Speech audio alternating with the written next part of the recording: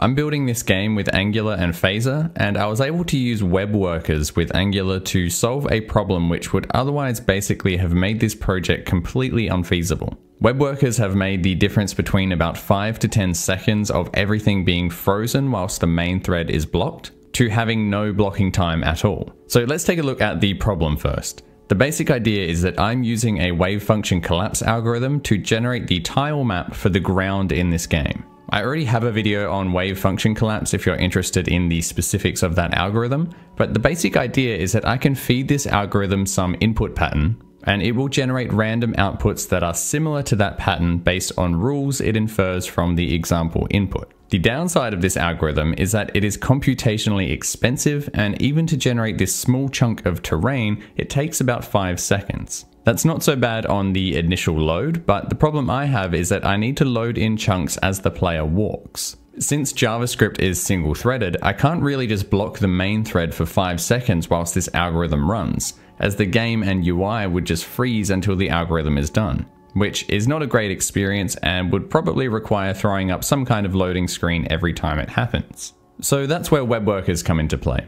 Web workers allow us to run some code off of the main thread, which sort of gives us multi-threading capabilities in JavaScript. The big asterisk here is that web workers don't have any access to the DOM, so there are a lot of things you can't just offload to a web worker for performance gains. But for situations where you have something that is very computationally expensive and doesn't require DOM access, at least for the majority of its work, it can be a huge win. And that's exactly what this situation is. I can run this wave function collapse algorithm entirely in a web worker. That web worker can then communicate the resulting tile layout back to the main thread, and then the main thread can handle actually rendering those tiles. Angular has great support for web workers out of the box. To get one up and running quickly, you can just run this command.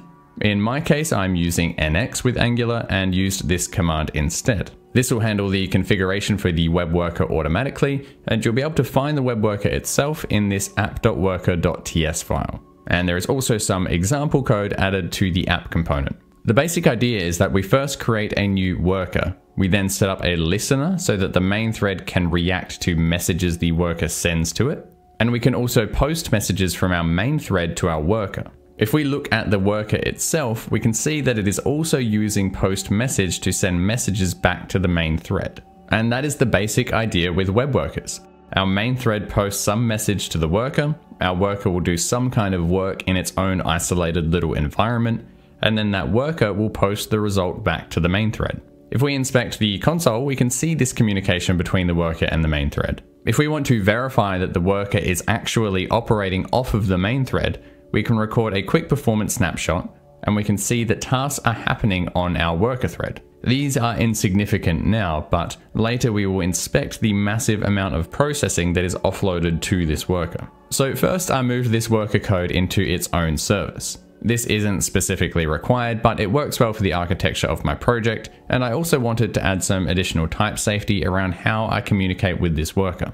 I've also converted the post message events from the worker into an RxJS stream I can listen to. Again, not strictly required, but this works well for me. Then I basically just moved my terrain generation code inside of the worker and set up some messages to call the worker when I needed terrain generated, along with setting up the necessary handler to listen to the response from the worker and render the result to the screen. Theoretically, things should just work at this point, but I immediately ran into a problem as I received this error, which might seem a bit confusing, especially with the context of knowing that my terrain generation code, or any of my code at all, has nothing at all to do with HTML video elements. If we need, we can debug workers by pulling up the sources tab and finding the worker.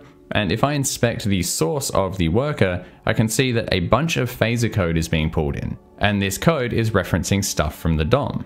Workers don't have access to the DOM, and so this causes the error. If I comment out this create terrain call, we can see that we don't have the additional phaser code being bundled with the worker.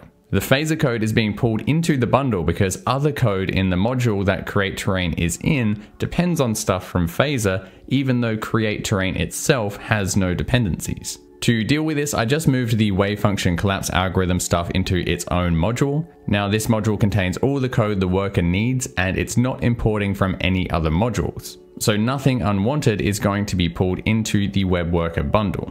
And now it works.